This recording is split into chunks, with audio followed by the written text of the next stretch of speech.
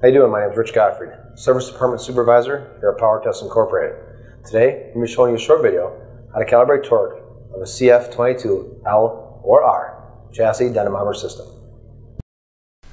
Before starting calibration, ensure you are logged into the PowerNet software as an admin.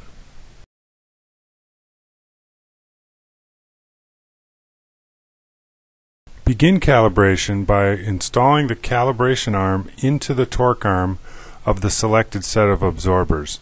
Ensure the calibration arm is seated properly into the torque arm. Next, make sure there is no torque being applied to the dynamometer.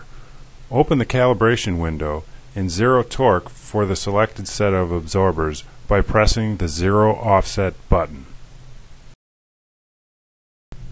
Now install calibration weights onto the cal arm.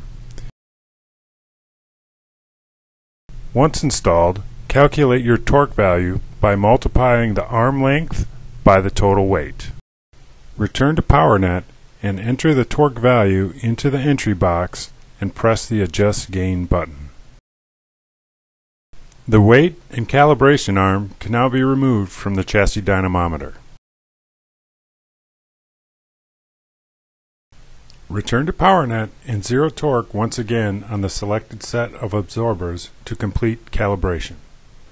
The calibration procedures we just covered should be repeated on all remaining absorber sets. Hey, thanks for watching. Hope you enjoyed the video.